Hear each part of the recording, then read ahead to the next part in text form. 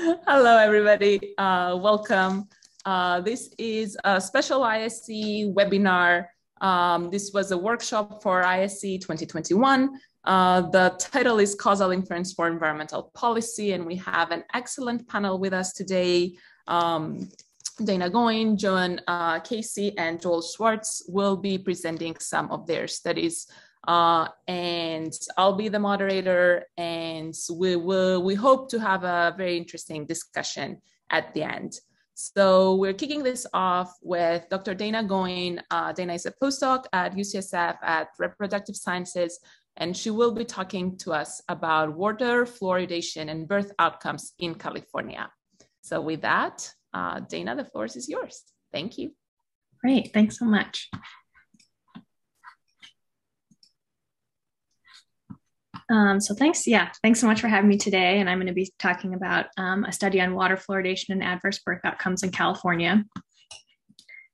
And I first became interested in this question after a project I worked on in which we analyzed the relationship between community water fluoridation and fluoride levels in maternal urine, serum, and amniotic fluid measured during mid-gestation. And we found significant correlations between the water fluoride levels and the levels of each of the biologic samples. But as I was working on this analysis, I realized that at that time, there were no studies evaluating the effects of water fluoridation on adverse pregnancy outcomes in the US. However, there is evidence that fluoride exposure might affect neurodevelopment among children. So here is a selection of systematic reviews evaluating the effects of fluoride on neurodevelopment. And since preterm birth and intrauterine growth restriction have also been linked to neurodevelopment among infants, I hypothesized that a portion of the effect of fluoride on neurodevelopment might be operating via adverse birth outcomes. So as you might know, water fluoridation is often cited as one of the top public health achievements of the 20th century for its prevention of dental caries among children. And it is one of the only public health interventions that is applied to the entire population without any opting in or opting out requirements. So whether you receive fluoridated water within your water system is unlikely to be a function of socioeconomic status, race, ethnicity, or any other individual characteristic. And so this strategy really promotes dental health equality across groups, which can be so dependent on the educational attainment of parents, access to dental insurance, or the ability to afford dental and orthodontic care. However, every public health intervention does have costs and benefits. And there is research lacking around potential costs of water fluoridation with respect to reproductive health. And since in 2018, more than 200 million Americans received fluoridated water, even if there is a small effect of fluoride on reproductive health outcomes, the public health implications of this could be substantial. And by this lack of epidemiologic research also allows for some misinformation to proliferate. And so my goal is by conducting rigorous research on potential links between water fluoridation and adverse birth outcomes, we can really try to make sure that any policymaking that occurs around water fluoridation can be informed by evidence. And using a causal inference framework can really help us design a study that will help us get the best possible information to evaluate this question. So this is a generalization of the causal inference roadmap that researchers at Berkeley developed, which I'm adapting to this specific study. And so I'll go through each step of this framework in the following slides. So first, we have to articulate a well-defined research question. And this can be very useful for answering policy relevant questions, as we can specifically formulate our question to be asking what the impact of a policy would be if we were to implement it. So in this example, I'm interested in the effects on birth weight and gestational age of a hypothetical intervention that would reduce water fluoride levels to 0.7 parts per million and 0.5 parts per million. And this first hypothetical intervention corresponds to reducing the water fluoride levels for those systems that exceed 0.7 parts per million to 0.7 parts per million, which is the current recommended level from the CDC. And the second estimate is the effect of reducing the level to 0.5 parts per million, which is lower than the current recommended level. So next we need to articulate the assumptions that we need to make for the statistical parameter to align with the causal parameter, or said another way, the assumptions required for the data we have to tell us the answer to our question. And if these assumptions are violated, the answer we get won't be the correct answer to our question. So we need there to be exchangeability or that people with one level of fluoride exposure would have had the same average outcome as people with another level had they been exposed to that level. We also need there to be positivity, or that there's a positive probability for each person of being exposed to all fluoride levels. No multiple versions of treatment means that being exposed to, for example, 0.7 parts per million of fluoride corresponds to the same type of intervention for everyone. No interference means that the level of fluoride in water system doesn't affect the birth weight or gestational age of births to pregnant people who live in a different water system service area. And finally, we need a correctly specified model in order to ensure we're correctly summarizing the relationship between fluoride and birth outcomes. So next, we're going to design the study. So for this study, we're using birth records for the state of California. And this is helpful because we have good reason to believe we have the entire population of births that occurred to residents of California, which limits the possibility that some selection mechanism might be influencing our results. And so the birth records were geocoded to the pregnant person's address at the time of delivery and then linked to the water system boundaries. And we're linking these birth records to the average level of fluoride that was present in the community water system where the pregnant person was living during the gestational period. And so we assigned the pregnancy the fluoride level in the year of the pregnancy. And if the pregnancy spanned multiple years, then we created a weighted average with the weights, the proportion of the pregnancy that were spent in each year. And by carefully examining our data generating mechanism, which is the process by which our data came to exist, we can design the study to be as robust as sources of potential bias as possible. So a big piece of this question is what factors might be affecting the levels of fluoride people are exposed to during pregnancy, and whether those factors might also influence the risk of adverse birth outcomes. And so to better understand our data generating mechanism, and thus what confounders will need to account for, we need to understand what determines water fluoride levels in the water systems across California. So we're going to take a quick detour into the history of water fluoridation in California and the process of determining fluoride levels for each water system. So in 1995, California passed a law that all water systems that serve more than 10,000 customers must fluoridate their water once they identify funds to do so. And so this has resulted in a lot of variability in when and where water has been fluoridated across the state.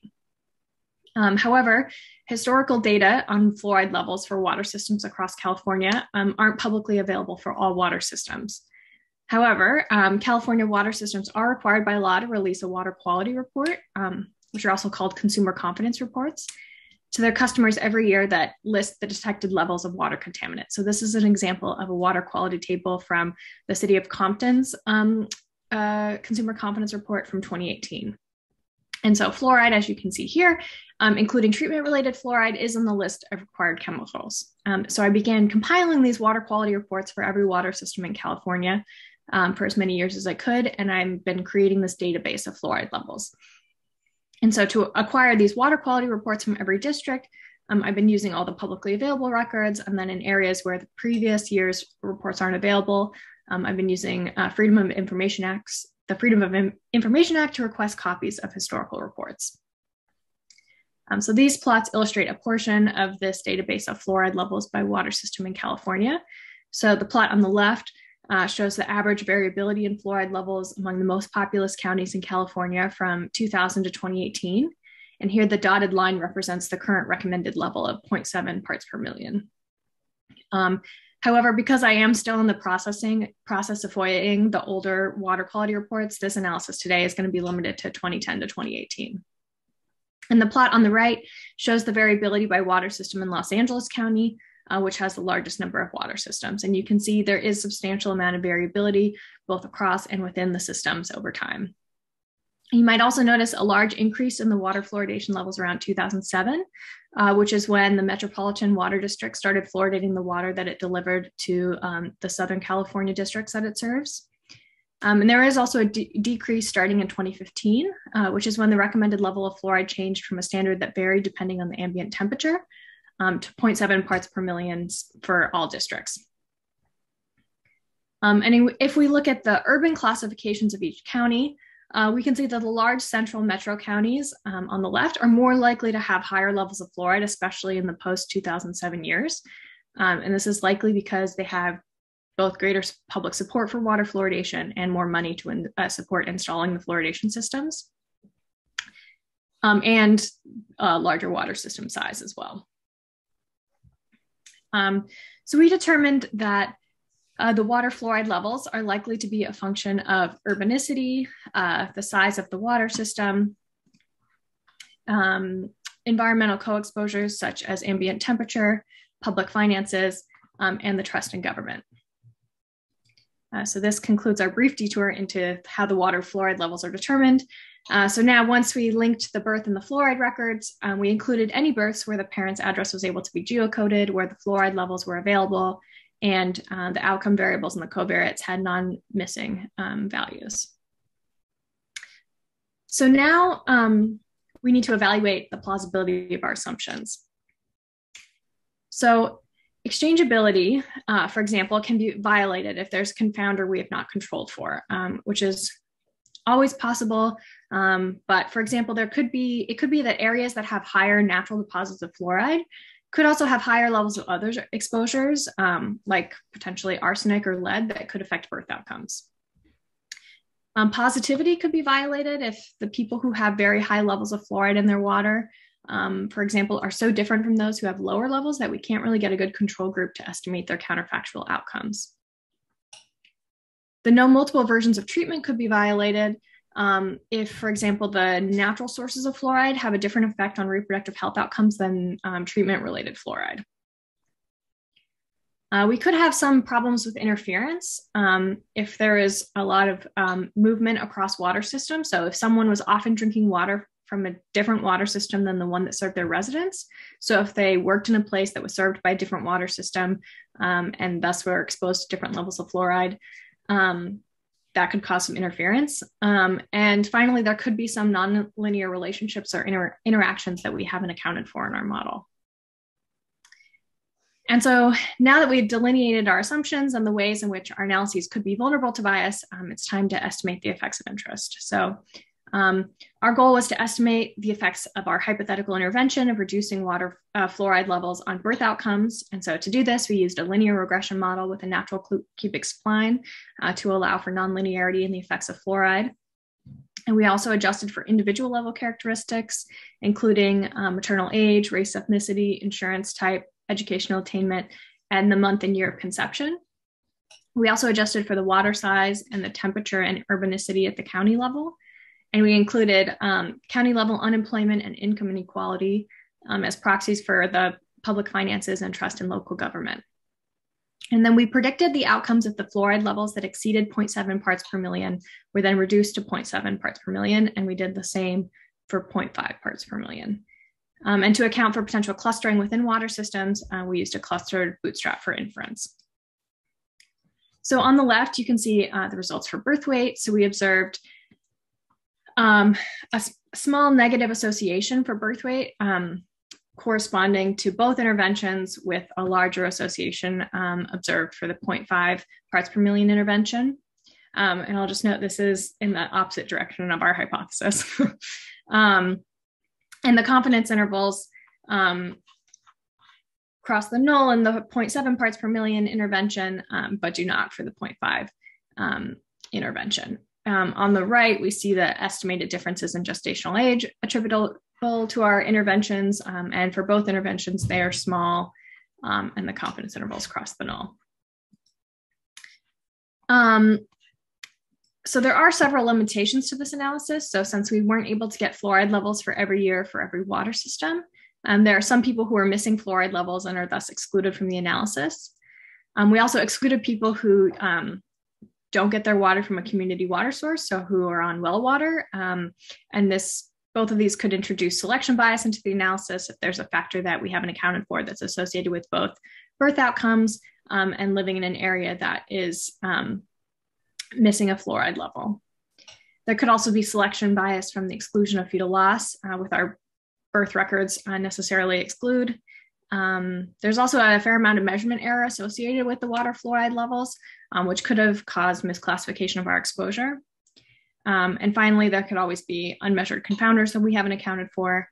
However, while these potential sources of bias do preclude our estimate from being interpreted causally, it is still useful to estimate this association. This is still the first study to link population level fluoride exposures to pregnancies and to assess the relationships with birth outcomes.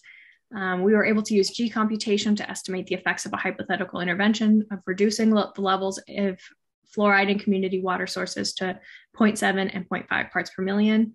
And we accounted for nonlinearities in the effects of fluoride and controlled for both individual and area level confounders. So in conclusion, we found a small negative association of the hypothetical intervention of reducing fluoride levels to 0.5 parts per million on birth weight. And we didn't see an association with gestational age. But there is the possibility of remaining selection bias, measurement error, and confounding.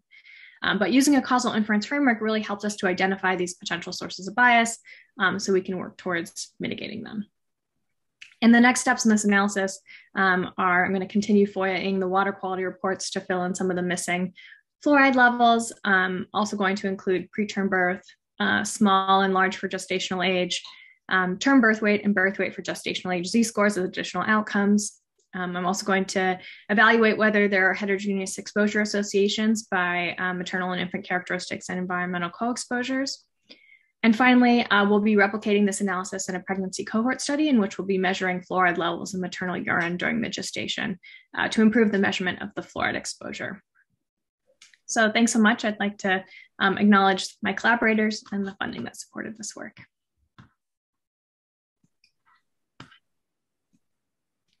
Thank you, Dana. In the interest of time, if there are any burning questions right now, we can take maybe one. But I think otherwise we'll leave all questions for the end to have more interactive discussions after we see all presentations. So any burning quick questions for now? Okay. So then next we have Dr. John Casey, who is an assistant professor at the Maryland School of Public Health and is also the co-chair of the ISEE North American chapter. And she will be talking to us about the, well, you can see the title. So John, all yours.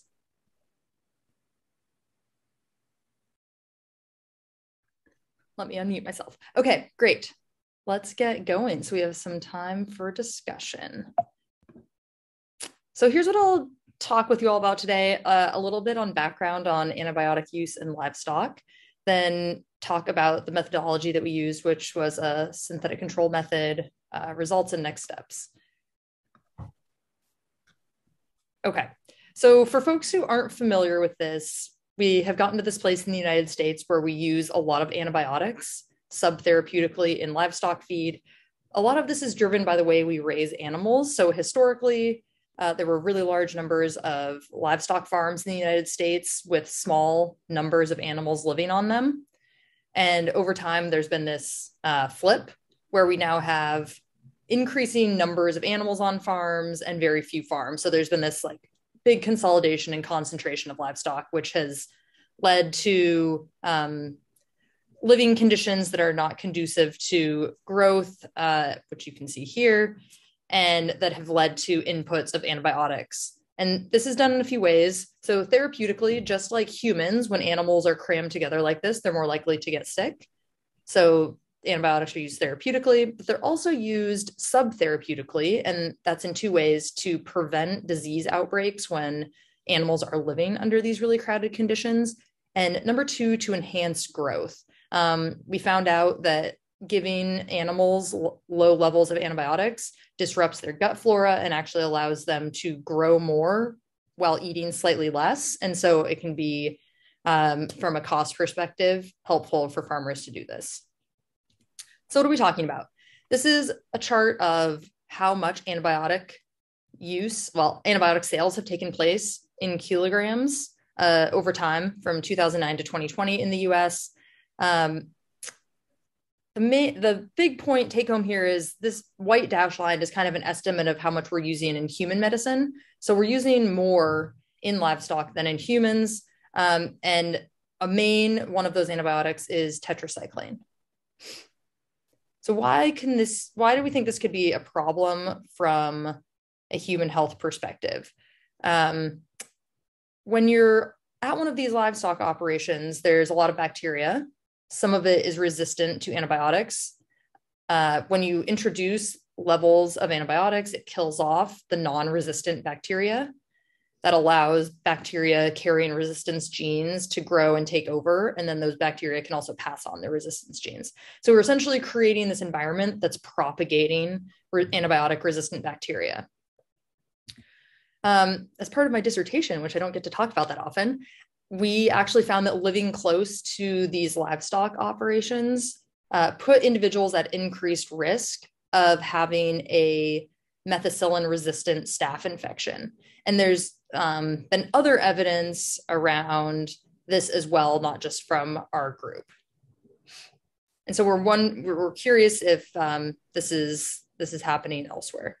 And so we have the opportunity in 2018, California enacted a law limiting antibiotic use in livestock. And this was by far the strictest law to date.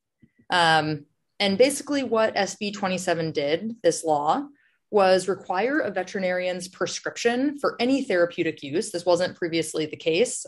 You could just go purchase antibiotics online and administer them. And it also banned other uses like low dose levels of low dosing, like I was talking about, that is just enabling growth promotion. And so we wanted to take SB 27 kind of as this natural experiment that would allow us to try to isolate the effect of livestock antibiotic use on antibiotic resistant infections in humans. And so the method we wanted to use to do that was synthetic control. And one reason this is helpful is because we have this challenge in environmental epidemiology where, let's say we're trying, as we were, interested in studying the relationship between livestock antibiotic use and antibiotic resistant infections in humans, but we often have confounding by socioeconomic status where people in lower socioeconomic status neighborhoods are more likely to be exposed and more likely to have resistant infections. So this can mean if we have other unmeasured confounders like this, we're not going to have a situation where the association we're estimating equals the causal effect that Dana just did a really nice job talking about.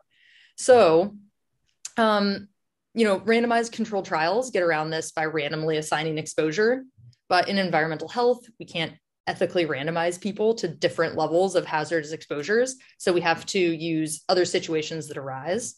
One of those are natural experiments, right? So here, the natural experiment can effectively break this link between socioeconomic status and our environmental exposure of interest, allowing us to better estimate this effect. And so that's kind of what we have here with SB 27. And so this is the framework. So SB 27 goes into place in 2018. We're interested in estimating resistance patterns among E. coli urinary tract infections over time. And so we did this using a synthetic control. And so you can see in blue, this is what this is stylized, obviously, what we might expect to happen in California after the law goes into place. So we see reductions in resistance. We then can create a synthetic California where SB 27 doesn't go into effect and compare resistance prevalence among E. coli UTI in these two places to try to get at the causal effect. And so I'll talk a bit more about that in a minute. These are our two main collaborators on this work. Sarah Tarkoff is the PI of this work at Kaiser Permanente in California, and Kara Rudolph is here in epidemiology at Columbia. So why E. coli UTI? A few reasons. These are common and costly. E. coli causes a large portion of urinary tract infections. And as I mentioned, we know that these pathogens can spread from livestock production. I mentioned the environmental pathway, but there's also evidence that eating meat that's been improperly cooked can actually lead to urinary tract infections as well. So to do this work, we're using data from BD, and they provided us data on the proportion of monthly state level E. coli urine isolates that were resistant to 4 different antibiotic classes over the time period from 2013 to 2020. We had data from 358 providers, and from 34 US states. So just to kind of give you a sense of what this looked like, every row would be a positive urine culture, and we would have then the drug category that it was tested against. And so we would know whether for this person, their UTI was resistant to each of these 4 classes, yes, no, yes, no. And we were particularly interested in extended spectrum cephalosporins and tetracyclines because these were antibiotics that were used pretty heavily in livestock feed in the pre-SB27 period that we would expect the use of them to go down a lot in the post period. So this is where we expected to see potential reductions in resistance among human UTI. Okay, so I keep saying we did this with a synthetic control. What did we do? So we have the actual California. And what we did was we used a weighted composite of those other 33 states in our sample to mimic the pre-SB27 trends in resistance patterns among UTI. So this is kind of similar to difference in differences, but now we're relaxing that parallel trends assumption and we're basically building that parallel trend into the model. And we use this set of other states, these control units, we reweight them to match those pre-treatment outcomes in California. And this is allowing us to better approximate the counterfactual outcomes. So this method generally is used when you have a small number of treated units. So a lot of times it's used around single state policy changes where other states can be used to make up the control group. And so we do that to create this synthetic California. And so to really get at this, this is kind of what it might look like. So we have, let's say this is resistance to tetracycline over time in California before SB27 goes into place in 2018. And then we use those other 33 states to generate a synthetic California. And we're really trying to match that pre-period trend. This is one place where you can run into problems. If you're not able to get a very good match on the pre-period trend, you can't really do the synthetic control well. So we were pretty lucky in this study that we were able to do that, but I've been part of other studies trying to use this method where it's kind of fallen apart right here. And so to generate the synthetic control, we're selecting variables at the state level that were important predictors of antibiotic resistance over time. And so these are some of what we included at the state level, again, for each of the states. Percent female, percent of different racial ethnic groups, percent of different age categories, prevalence of type 2 diabetes, the number of slaughterhouses. This is related to, I mentioned, eating meat cooked improperly can lead to resistance. And then also we had information of the composition of the hospitals that were contributing to the sample from every state. So some of the assumptions in this model, one good thing is it doesn't rely on the parallel trends assumption of difference in differences. So you're effectively doing this yourself. But we have to assume there are no post-intervention changes influencing the outcome that differ between California and the comparison states. So one example of that is we actually had data from Maryland, but we had to exclude Maryland from our sample because they instituted a similar law in 2019. And so there would have been a change going on in Maryland that would influence the outcome. And then we're also assuming no unobserved confounders of the decision to implement SB27 and the post-law outcomes. So this could be if for some reason everyone in California suddenly got really worried about antibiotic resistance, and there was also a lot going on in hospitals around policy changes related to antibiotics that could change the post-law outcomes, but are also related to this decision to implement SB27. Okay, so what did we find? These are just showing you the percent of antibiotic resistance to these 4 antibiotics in California and in the other states that made up our synthetic control. And so you can see in general, California had higher prevalence of resistance to the 4 tested antibiotics. The great thing about synthetic control is this is basically all I show you, and now we look at the main results. So what we did was we estimated the difference in the proportion of UTI resistant to each of those 4 antibiotics between California and its synthetic control for each year. And we also estimated these 95% confidence intervals. And so I'm going to just flip through the 4 antibiotics now. So this is our first result for aminoglycosides. So this was one that we had not expected we would see a change in. And in fact, we do not. So the line at 0 here indicates whether we're seeing an increase or a decrease in resistance. If it's below the line, that means there was a reduction in resistance to that antibiotic. If it's above the line, it means an increase. Here, nothing's going on. So here's where we started to see something with extended spectrum cephalosporins. And this was one of the antibiotics that we had hypothesized we might see a change in use in livestock. And now we are, in fact, seeing a change in resistance. And so we estimated the SB27 was associated with a 7.1% reduction in extended spectrum cephalosporin resistance. We also don't see anything going on with fluoroquinolones or tetracyclines.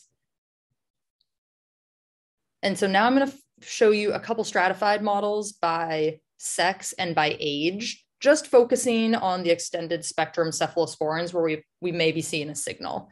So we wanted to see whether this was different by men and women. So UTIs primarily in people under 65 occur in women. Maybe 90% of those among people under 65 occur among women. Men are just not, physiologically are not getting as many UTIs until later in life. And then even then it's often associated with catheter use. So anyway, here we're seeing something pretty similar for men and women. We're seeing a reduction actually in resistance for both.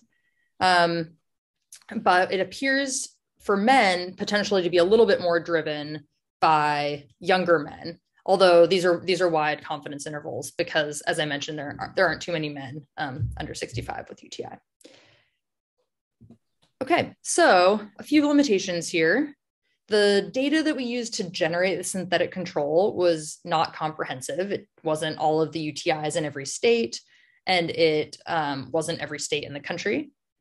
And the susceptibility testing that I talked about to figure out the resistance profiles relied on hospital-specific practices, although they were all following clinical and laboratory standards. There could be some small differences by hospital. And we also don't currently, as of yet, have farm level data or meat level data to look at whether there are actually changes in resistance among bacteria found on livestock farms or in the meat that people might be eating that could be giving them these urinary tract infections.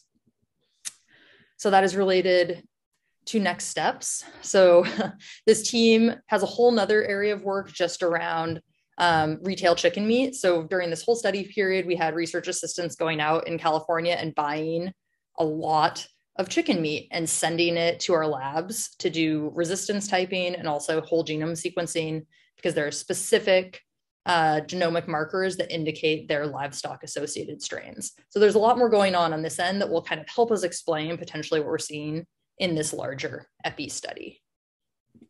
And I'll stop there. And then just again, thank you to folks at Kaiser Permanente in Southern California. Sarah Tartov is the PI of this grant, folks at BD for providing the data, Kara Rudolph, who really led the synthetic control analysis here at Columbia, and other collaborators at Hopkins and George Washington. So thank you. Thank you, Joan. Again, any super quick clarifying questions? No? Okay, excellent. So the last presentation will be by Dr. Joel Schwartz, who is a professor at the Harvard T.H. Chan School of Public Health, Environmental Health Department. And Joel will be talking today about the difference in talking about causal modeling versus actually inferring causality in environmental health. So with that, Joel. Thank you.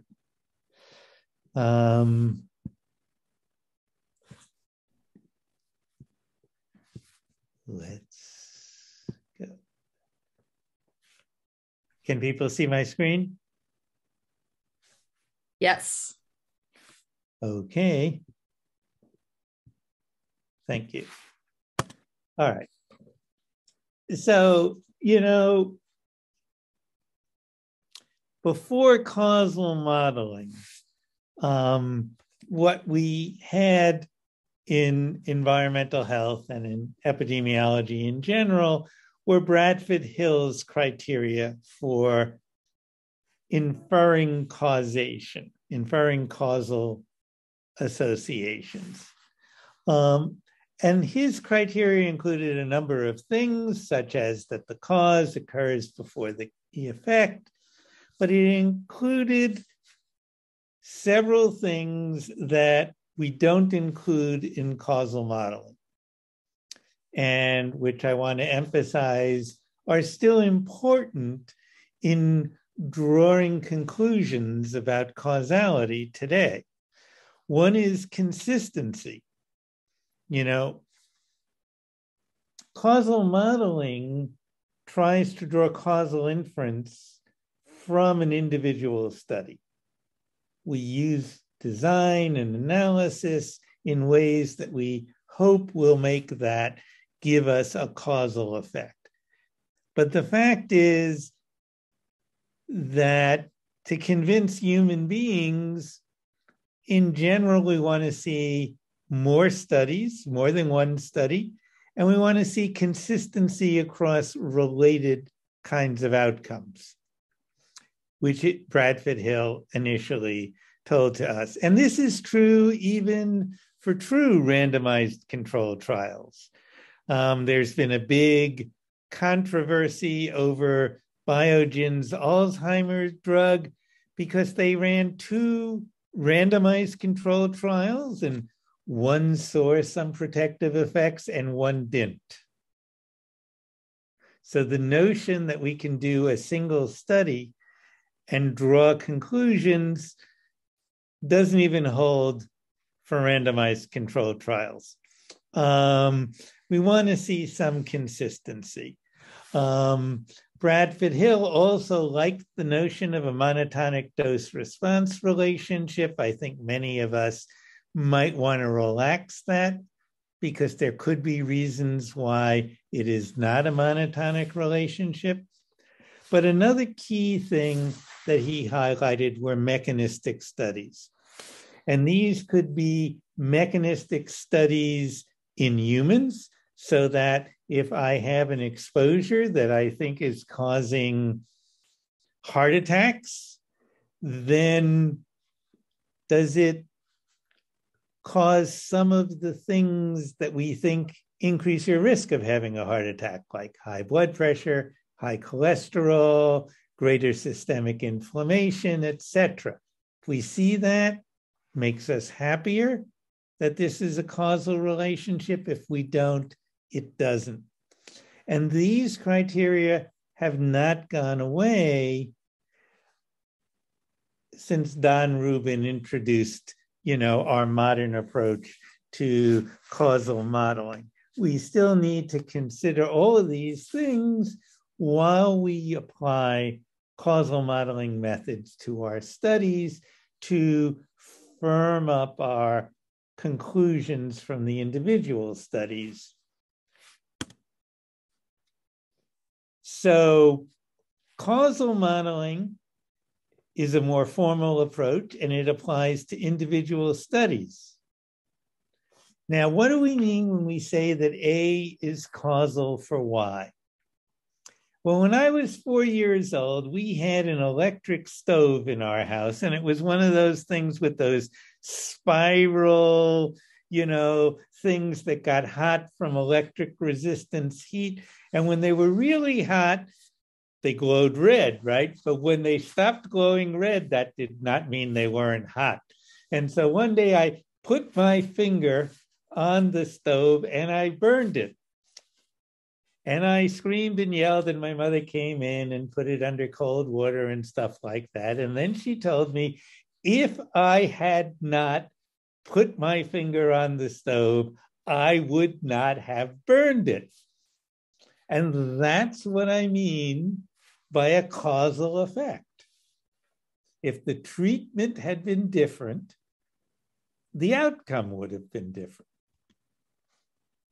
Now, the problem is that we only observe the world that happened, and outside of Netflix and Amazon Prime and the movie theater, we don't really see the multiverse. There's only one Spider-Man at a time. So there's no way to know that.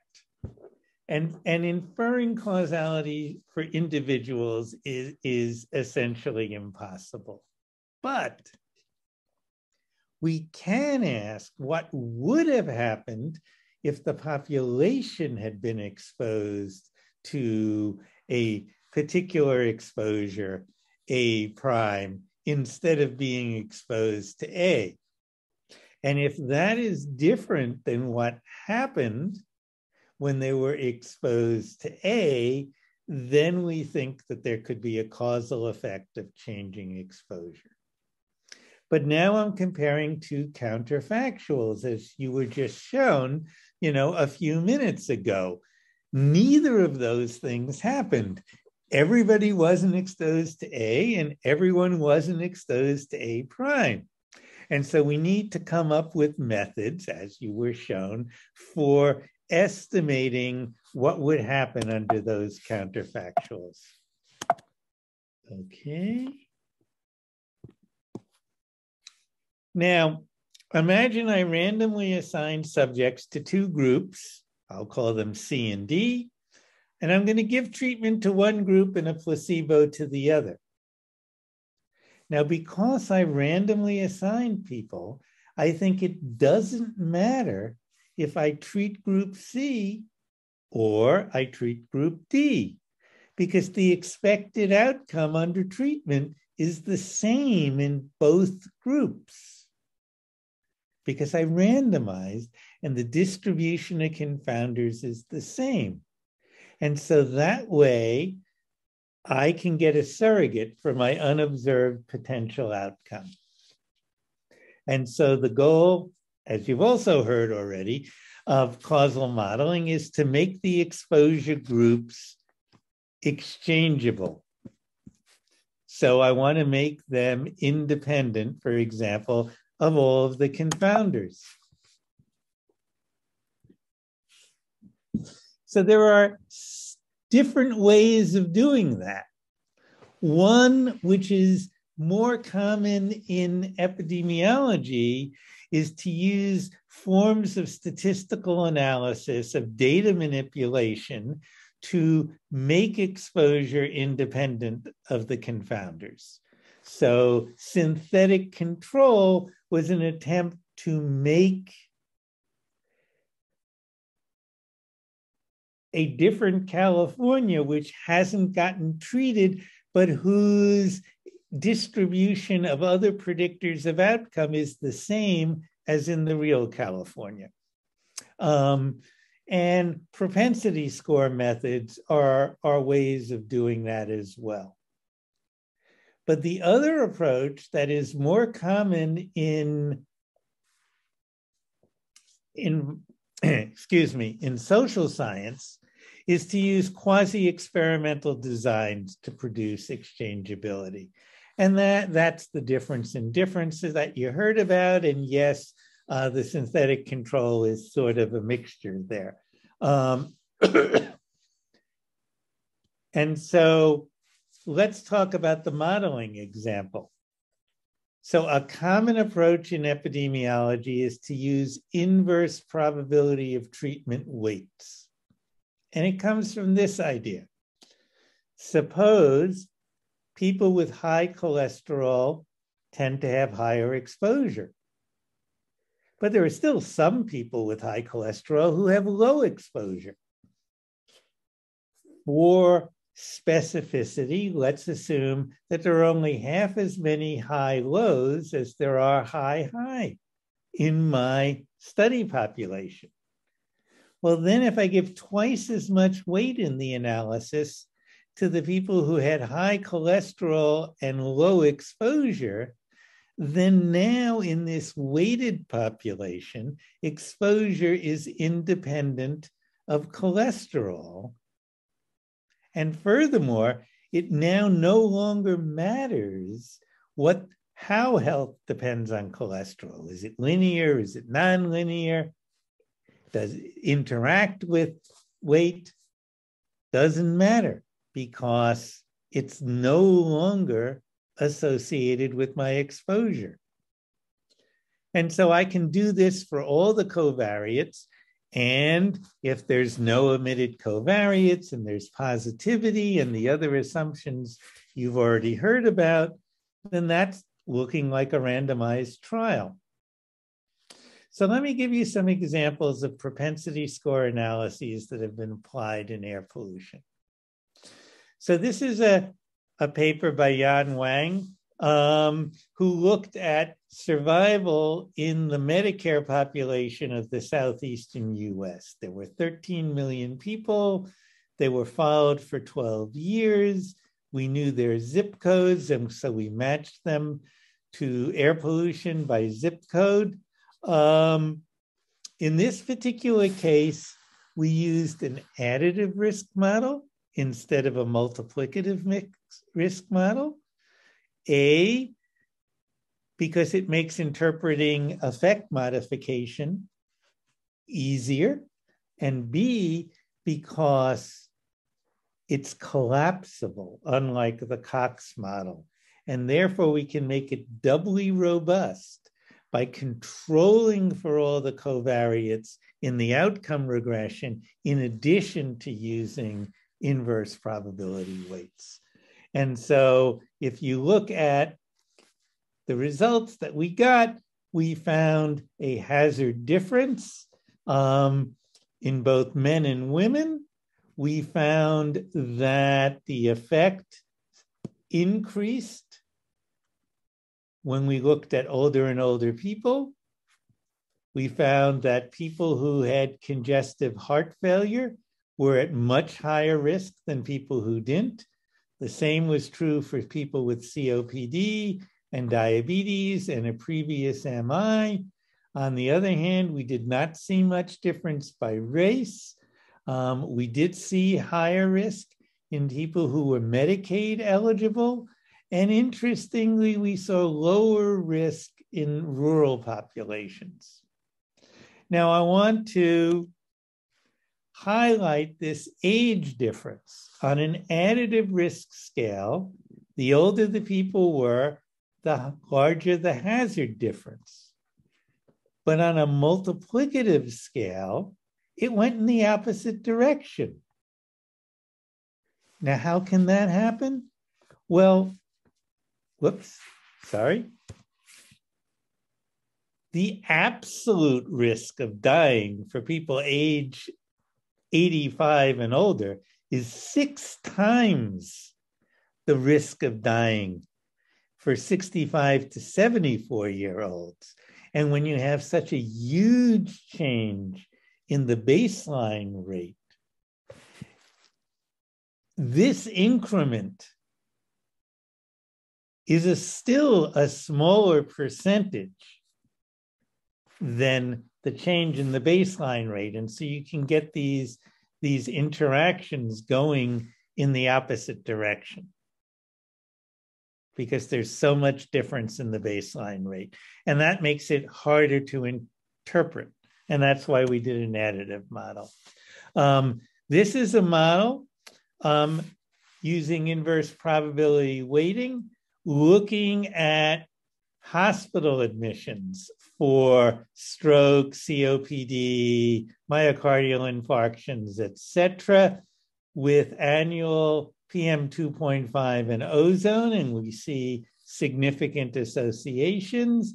And when we restrict to PM less than the current annual average standard, we see larger effects across the board at these lower concentrations. And we're still seeing effects for ozone when we restrict to observations that are below the daily ozone standard because there is no annual one.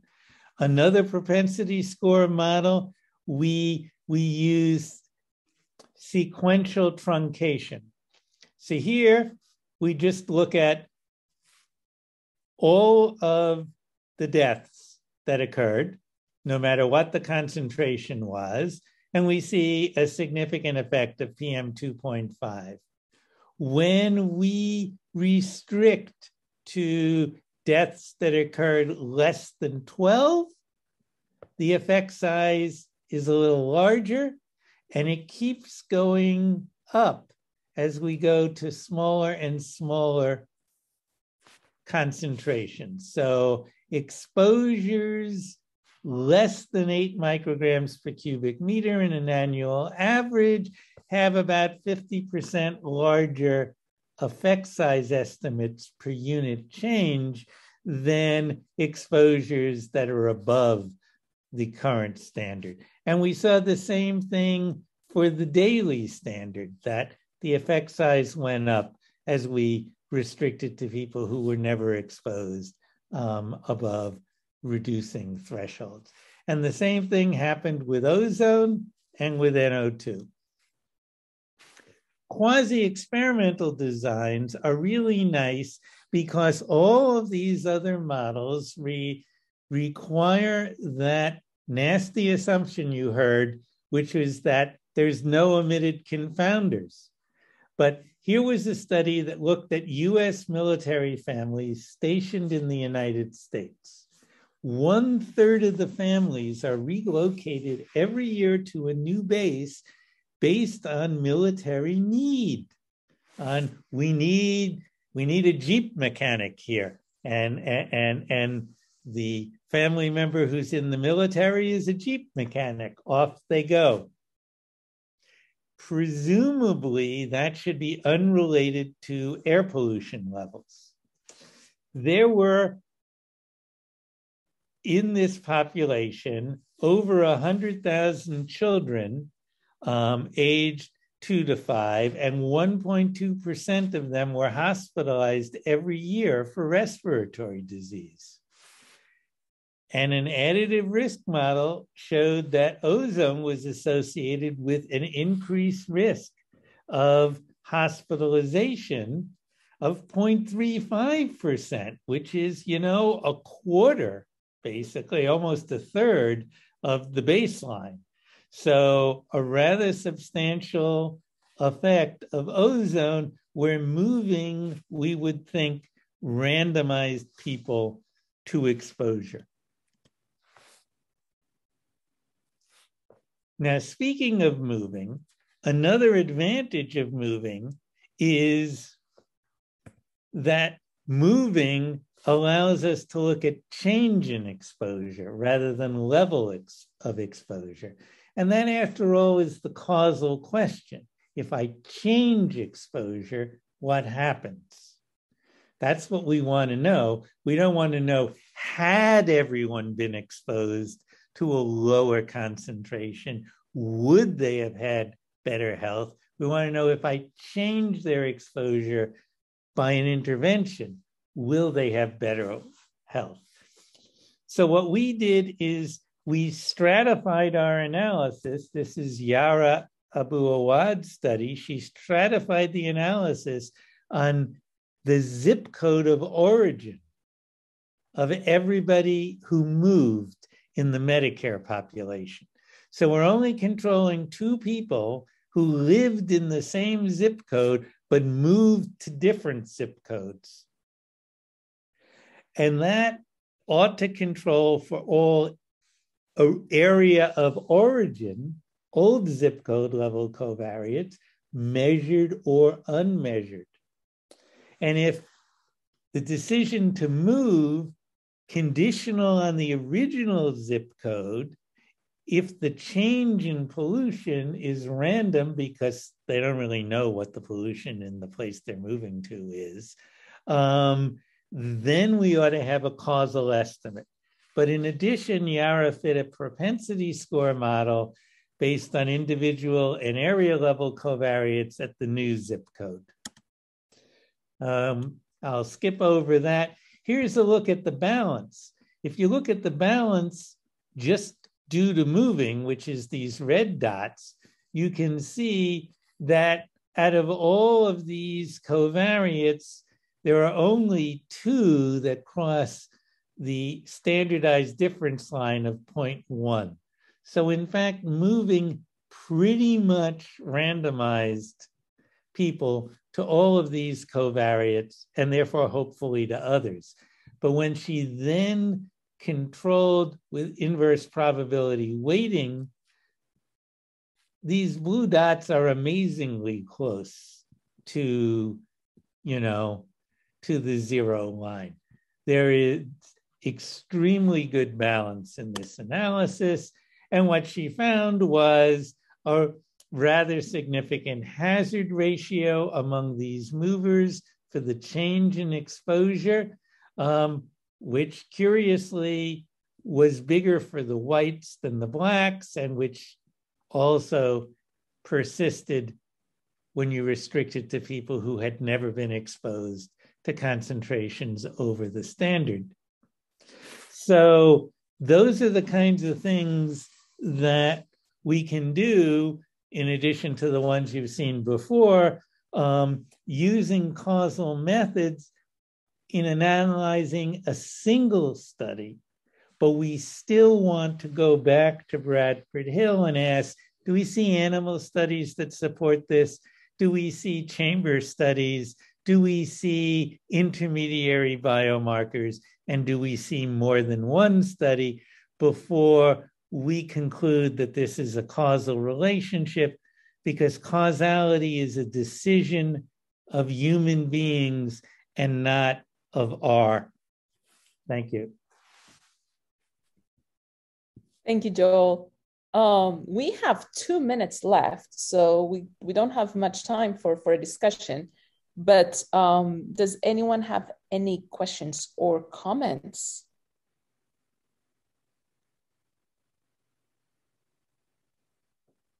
Yes, Barrett. Hi all, thank you for sharing. I'm newer to causal inference, but each one of the presentations was really helpful for me. I guess one maybe kind of cross talk question I had is regarding like language with explaining causal inference, because I think that actual like outcomes and stuff are quite intuitive and probably more so than a lot of the traditional epi methods we use, but maybe some of your decisions of how you come to use the descriptions you do, like, synthetic California or hypothetical interventions for Dr. Casey and Dr. GOAN's presentations, or if you've had pushback on any kind of description you've used before.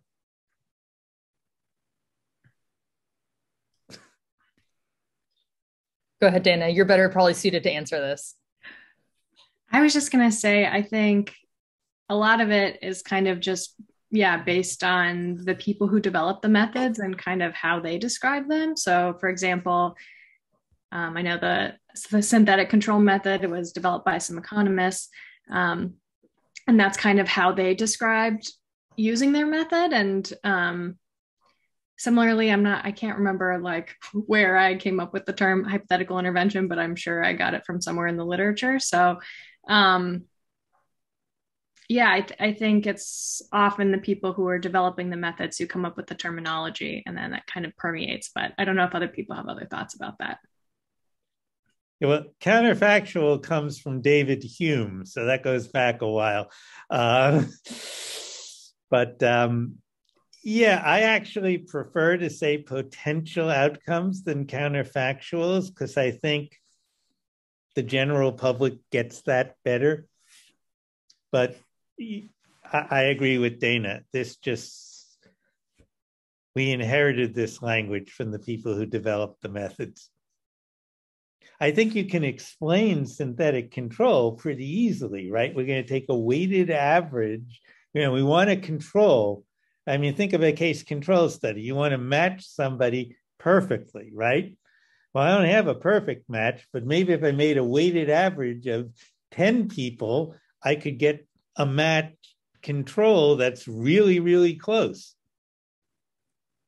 And that's a synthetic control person. So I think you can make that point pretty clear.